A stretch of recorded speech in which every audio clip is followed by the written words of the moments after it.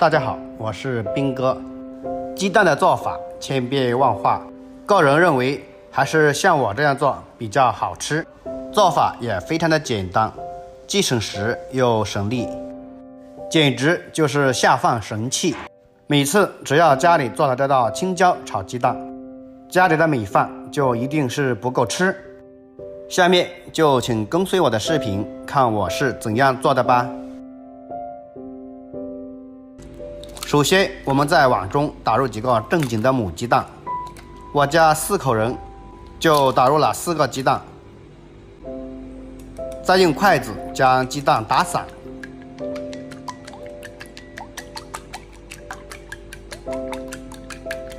鸡蛋搅拌这样就可以了。下面我们再准备半斤左右的青椒，青椒我选用的是这种螺丝椒，这种辣椒皮薄肉嫩，辣味也比较适中。我们将辣椒直接用刀拍碎，再将它切成长段。如果没有买到这种螺丝椒的话，也可以用普通的青椒。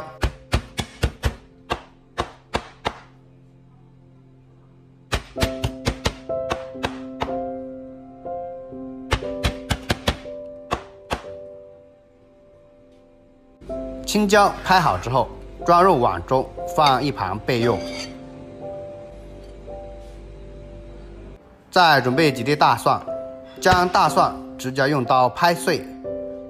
个人认为，大蒜拍出来的比直接用刀切出来的蒜味更浓郁，也更方便快捷。大蒜拍好后，装小碗中，放一旁备用。再准备一把豆豉，然后我们起锅，加入适量的食用油，再轻轻地晃动一下锅，将油温烧至微微冒烟，就把鸡蛋给加进来。鸡蛋加进来之后，不要着急翻动，让鸡蛋煎至定型，再用锅铲轻轻地翻动，让中间的蛋液也能够煎至浮起。将鸡蛋煎至一面微微金黄的时候，我们再翻过来把另一面也煎香。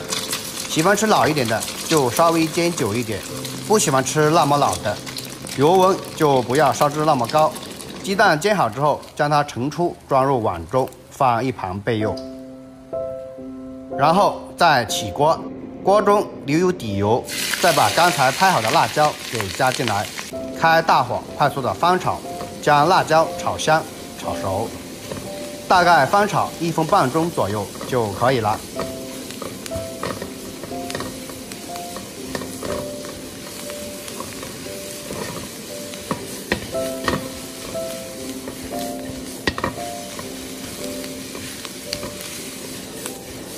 辣椒炒熟之后，再把刚才切好的大蒜和豆豉给加进来，再快速的翻炒，将豆豉和大蒜炒香。炒香之后，我们开始调味，只需要加入1小勺食盐，适量的生抽，少许的老抽上色，其他调料就不需要了。再快速的翻炒，将调料翻炒均匀，也将辣椒炒至入味。这时候我们把刚才煎好的鸡蛋给加进来，再次开大火快速的翻炒，将鸡蛋也炒至入味。我们在一边翻炒的时候，一边把鸡蛋稍微的捣散，捣成小块，那样吃起来也就比较方便，做出来也比较美观。大概翻炒个30秒钟左右就可以了。好了，炒成这样就可以出锅装盘了。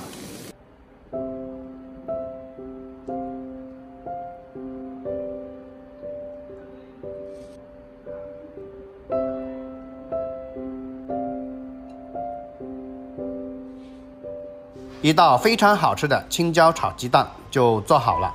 这样做出来的青椒炒鸡蛋特别的开胃下饭，做法也非常的简单，调料也非常的简单，只需要盐、生抽和老抽就可以了。